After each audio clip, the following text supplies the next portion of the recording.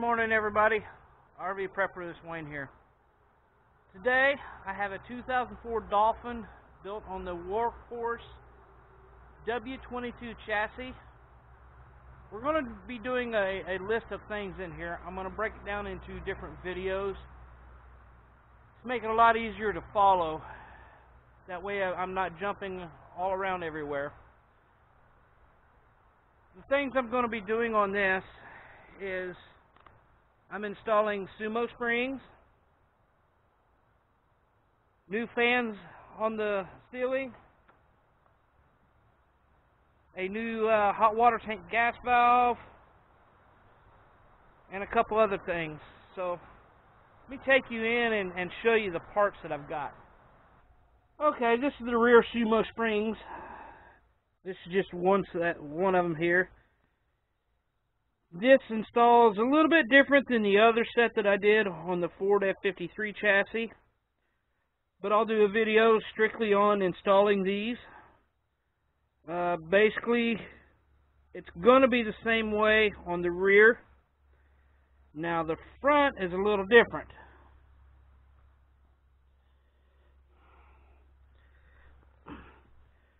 This is the one for the front. What it does is it takes the original short bump stop out, and this goes in its place. So this one will be fairly easy to install, but that one right there will be a little bit more involved. I'm installing two Max Fan Deluxe fans in the top, and I'm also removing one. There's three vents, so I'm taking two fans and putting in there, and I'm moving the one fan into another spot. This is the hot water tank valve that I'm going to be replacing. It is leaking propane, so we're going to be replacing that. And we're going to remove the old style crank antenna. We're also going to replace the antenna. We're going to take the old crank style out, and we're going to install this.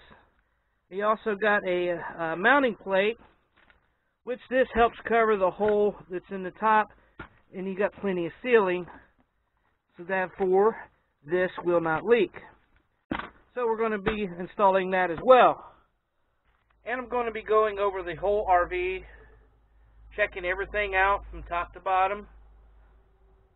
He recently purchased this in January, and he wants it to be ready to go. It also has a backup camera system that's given him a little problem. I've done troubleshooted that and kind of figured that out. I'll show you how I'll be fixing that. There's also two power inverters on here. There's a Xantrax and there's another model. Neither one of them seem to be working. So we're going to try to figure out what the deal is. We're going to check the batteries, make sure all the batteries are good, and get everything taken care of that we can.